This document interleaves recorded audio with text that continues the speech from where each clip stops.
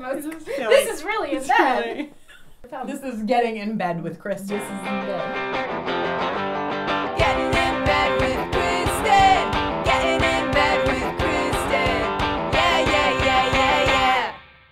Hi. Hey. Welcome to my bed. Thank you. It's really comfortable. I have some questions from human beings on the internet, Okay. but I have a lot of questions. Yesterday I was doing some research and I was like, wow, this person is really, you really have done a lot of things. She's so nice about me. You have been out as an actor since essentially day one. An article that was in the New York Times in 2008. Yeah. That's no fucking joke. Right. That's no joke. It's 2016 now. It's still a big deal to come out as somebody in the public eye, as an actor who is, attempting to get roles. When this New York Times article came out, I had, been cast in Fringe and we've been filming for a few months. So my manager, who is a gay man, said, they've contacted me and they would love to include you in this article. How do you feel about it? Because this was the biggest role that I had really. Mm-hmm. And so my name would be, out amongst people who were on the internet. Right.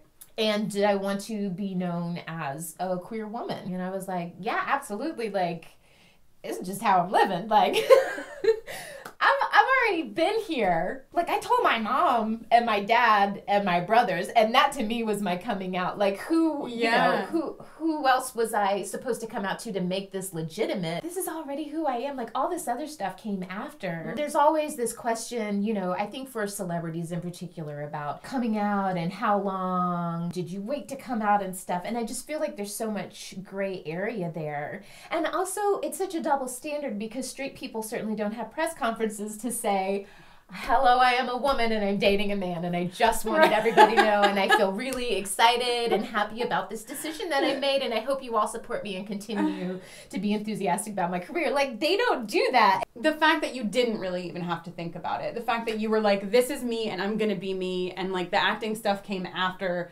who I was, I feel is really special and really powerful. And I think as I get a little bit teary, I think that probably a lot of that has to do with the fact that I had a pretty decent support system when I came out, and like not everybody has that. I get it. I get it, and I understand that it's not always safe to come out. Mm-hmm. And so the people that, might be queer or whatever and have not come out, there are reasons for that. And I hate it when people, were like, yeah, or, we need more visibility. We certainly do, but we don't need to shame people into, providing that visibility for us as a community. And not everybody's in a place where they can do that safely and comfortably. It's like waterworks over here. I know. Do you need tissues? No, what are you talking about? I'm fine. I'm just moist in the eyes. It's allergies. But I had questions for myself when I was in high school, for sure. I had written a comic about it that's on my website, actually, that you can see. Yeah. Oh, that's great. I'll put the link to that comic below. I'd had this conversation with myself where I kind of asked myself, do you think there's a possibility that you like girls in like a way that most girls don't like girls?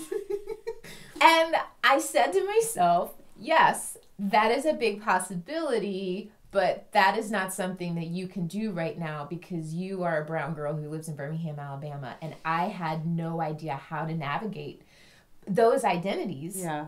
And so I was like, okay, well then you're not going to do that. Years later, I had filmed Take the Lead, which is my first film that I'd ever done. I actually just saw, I think you did a throwback recently. I did, yes, me and Antonio Banderas. And so we're filming this in Toronto. I'd gone into this boutique to shop, and there was a girl there, and I was like, what are you about? And she had long hair, and she dressed in like a more masculine presenting way, but she had this long hair, and I was like, I've never seen this before. Right. I don't understand what this is. Because again, I had grown up in Birmingham, Alabama, and you just don't, I don't know what it's like now, but when I was growing up, there aren't a whole lot of people that are like pushing the gender binary and how they, present themselves or identify. And I thought she was flirting with me, but I couldn't tell because I'd never flirted with a girl before. And that's another thing, is like, when you're with a girl, sometimes you're like, oh, you're so beautiful and you're so pretty. Right. And that can mean so many different things. Totally. We had exchanged numbers and talked about like hanging out, and I was like, I don't know if it's like friend hanging out or like more than friend hanging out. Right. But I knew that I was excited if it was more than friends hanging out. So that was that was a click, and I was like, holy shit. Nothing ever happened with us. Like, we hung out a couple times and we were Facebook friends. Where are you? Toronto. Wait, where were you? Toronto? It was Toronto. Are you Toronto girl? I know where she is. She's fine. Okay. So with that film ended, and I flew back to New York, and I literally went on MySpace and started looking up like queer women in Brooklyn. Like immediately, I even got a friend to start looking for me. I was like, tell me if you find anybody that looks cute or interesting or fun. I like called my mom the day before I had my first date with a girl, and I was like, Mom, I'm going on a date with a girl. So heads up. And she was like, great, that's so exciting. Wonderful. I did not tell my dad immediately. And when I did tell my dad, he was totally weird about it.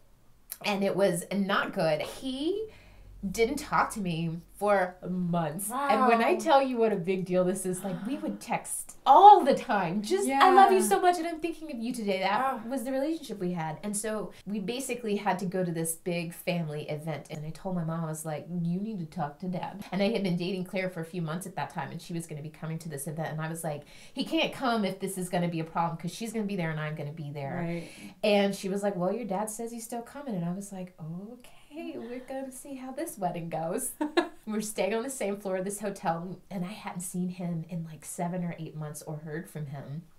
And we hear this knock on our hotel door. I was like, oh my gosh, it's my dad. And like, there's all these feelings like, I haven't seen you in months, and this has never happened before, or talked to you. And he came in, and he went up to Claire, and he shook her hand, and he was really nervous to like look her in the eyes. Mm-hmm. And he was like, nice to meet you. And he hugged me. And, you know, it was a little bit awkward, obviously. And then like, from then on, it just was better and better and better. To the point where he said to me one time, he said, you know, I will never ever forgive myself for having a reaction. And he said something like, it was 7 months and 8 days that I didn't talk to you, and I will always regret that. And I'm so sorry that I wasn't, you know, in a better place where I could.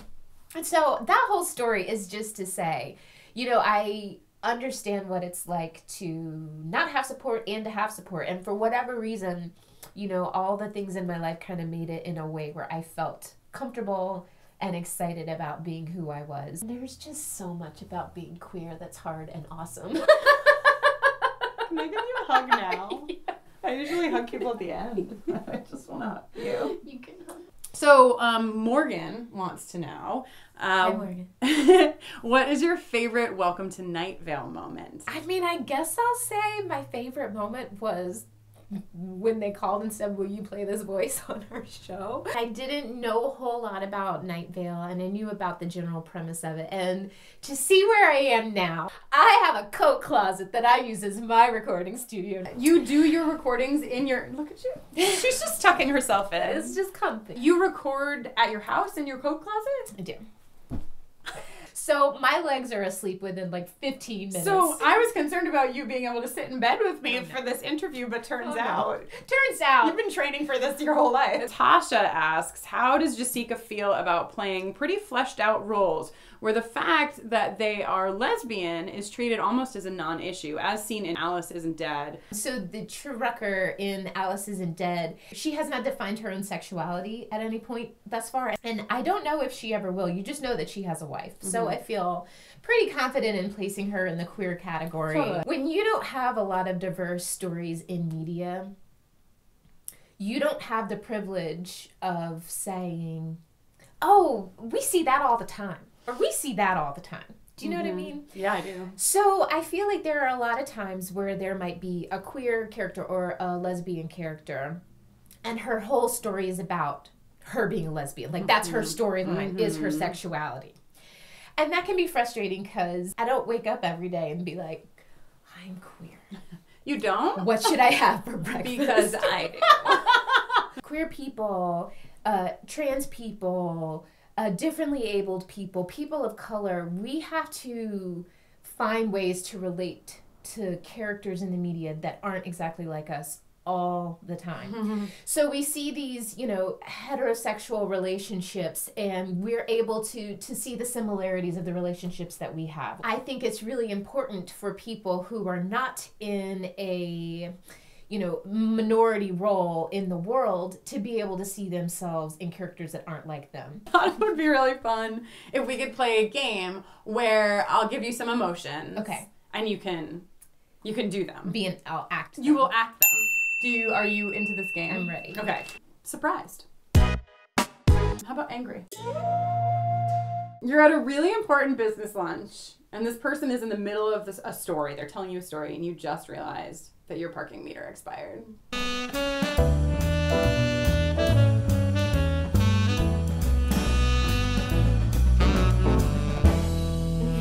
Okay, so normally we give some advice at the end of the show.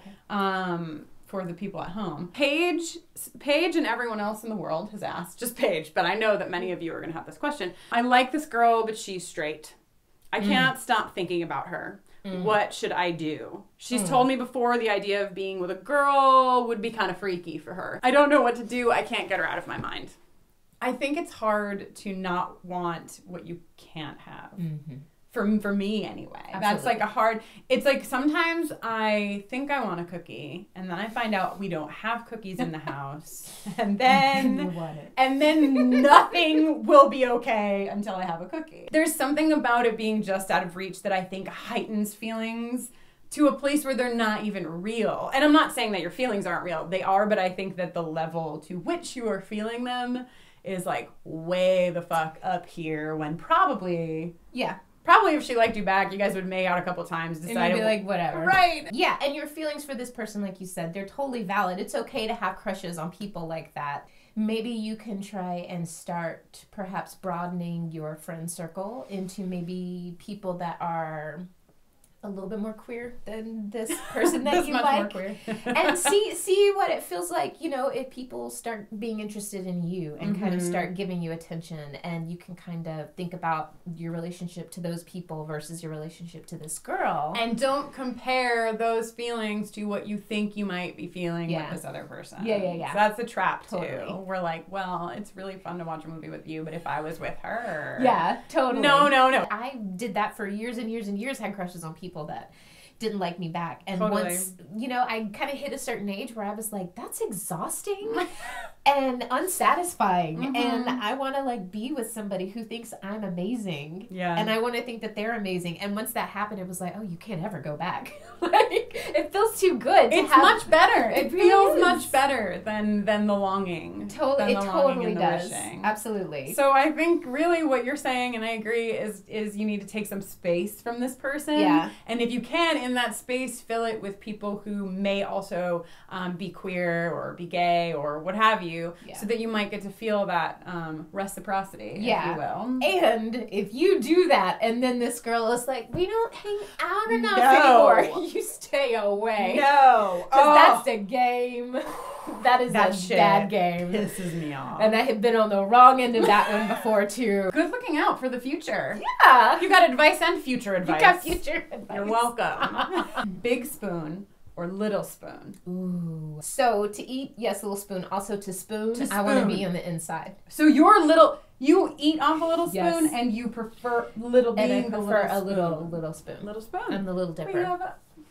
Well, that's just the cutest damn thing I've ever heard. I had the most fun with you. I had so much fun. Thank you for getting in bed with me. Thank you. This was lovely. Next time someone gets in bed with me, it's going to be Kati Morton. Ooh. Yeah. Jasika doesn't know who Kati Morton is, but you're an actor. Kati Morton is a YouTuber, but she's also a therapist and deals a lot with mental health issues. Oh, that's so cool. Yes, Kati is wonderful. She'll be here with me next time, and if you have questions for Kati about anything, but specifically if you have mental health related questions, or if you just want to know more about her and her work, you can leave them below. Thank you for watching. Thanks, you guys. Thank you for being here. My I'm going to hug you again. A second hug. Okay, second. 2 hugs. Oh my God. You now have the hug record. Thank you so for getting much. in bed. This is amazing. Don't you dare hug anybody else 2 times. We'll just... Okay, good night. I wish I brought my retainer. Yeah.